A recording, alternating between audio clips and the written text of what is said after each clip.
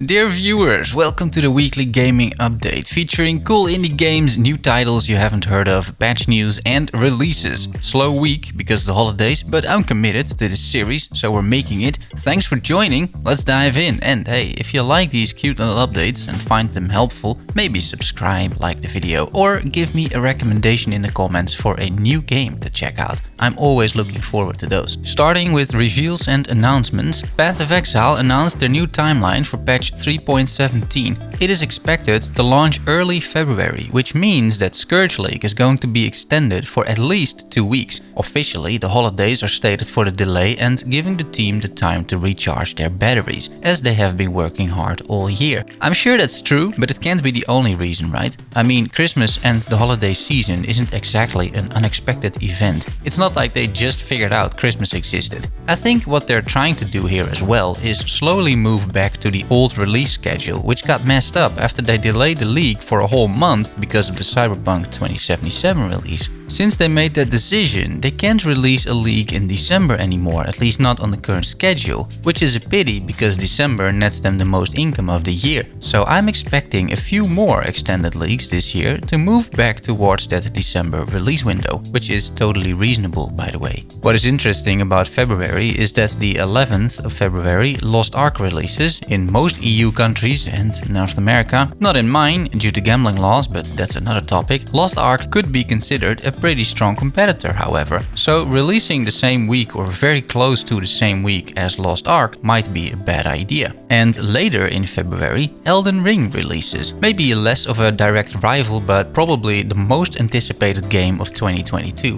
With Cyberpunk 2077, that was enough reason for a delay. That is how they ended up in this situation in the first place. So it's interesting to see that apparently Elden Ring doesn't have that status, and it seems to have the same amount of hype. Dead Cells has another DLC in the pipeline, available January 6th for $5. It's called The Queen and the Sea. This DLC funds ongoing developments of Dead Cells, the ever-popular roguelike side-scroller, and brings 2 new biomes and a new boss. This actually happened 2 weeks ago, this trailer, but I missed it. The 2 new endgame biomes include the Infested Shipwreck, inhabited by eldritch horrors, and the Lighthouse, mostly a vertical design of course, with trolleys, barrels and a lot of fire. The final boss is a familiar one with a twist. He resides in the Crown. Talking about crowns, King's Bounty 2 has delayed their second patch, which was supposed to go live in November or December. No new release date was provided apart from early 2022, although the playtest form mentions it is likely to release in less than a month. King's Bounty 2 was not the game people were hoping for, sitting at a 63% user rating at Steam, getting lukewarm reviews, just overall mediocre. The devs took a gamble with a new direction, which didn't succeed. The game's difficulty is currently one of the main issues, and patch 2 is supposed to bring multiple difficulty levels, so people can actually complete this narrative-driven game without too much frustration.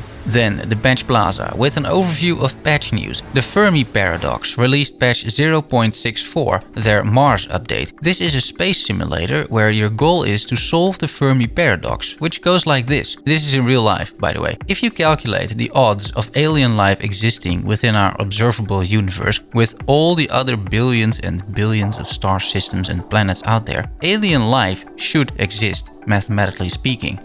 However, we haven't seen any alien life up until now, blurry flying saucers excluded. That is the paradox. Aliens should exist, but we never spotted them. And in this game, you control multiple star systems and influence certain events in order to make several galactic civilizations contact each other. You solve the paradox that way, and then they wipe each other out. Super fun. This patch brings a new species, the Quasis. A new evolution event got added in case you wipe out the humans, which I managed to do an awful lot in the demo. A new technology level, the superluminal age, with faster than light events. Unique technology levels for aquatic species, and expect modern outfits for all the strange creatures available in this game. This early access game is super niche but really amazing.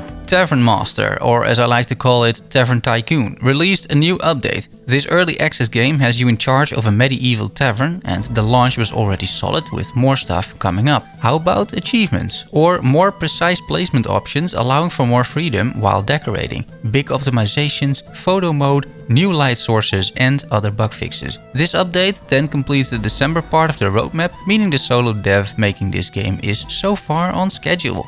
Then releases.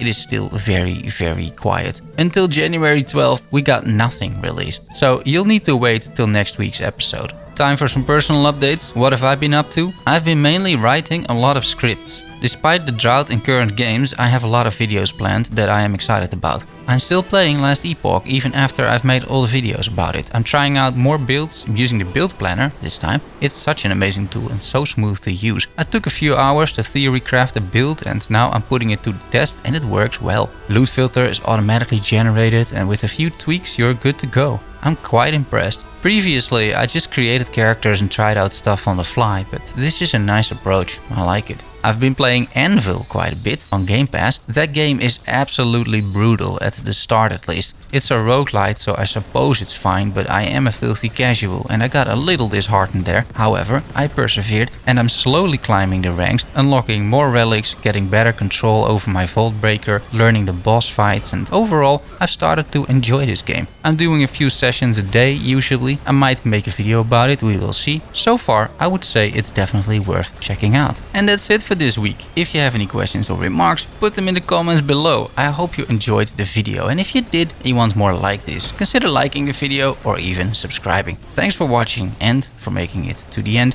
Love you all. See you soon. Bye bye.